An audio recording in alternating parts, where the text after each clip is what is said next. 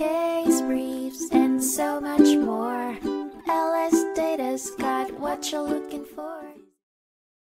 An intricate dispute over union recognition and unfair labor practices unfolded in 1974 at the United States Supreme Court in Linden Lumber Division, Summer and Company versus National Labor Relations Board.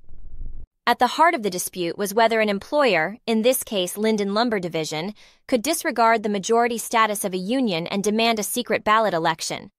The root of the conflict sprung when the employer refused to acknowledge the union's majority status, seeking a secret ballot election. The union, taking umbrage at what they perceived as unfair practice, withdrew from the proposed election. In a dramatic turn of events, they decided to go on strike and lodged an unfair labor practice charge against their employer.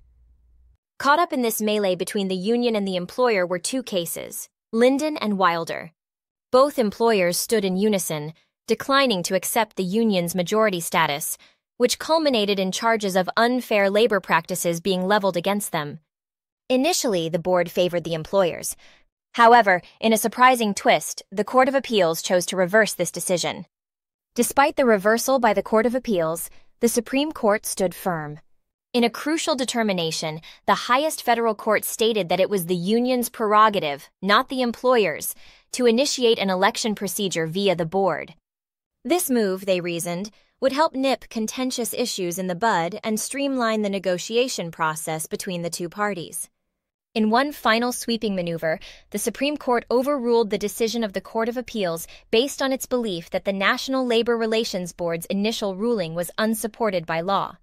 This landmark judgment effectively left the employer's refusal to bargain undisturbed, marking a significant moment in United States labor law history. Case briefs, and so much more. LSData's got what you're looking for. Visit lsc.law, elevate your mind. Leave the stress of class.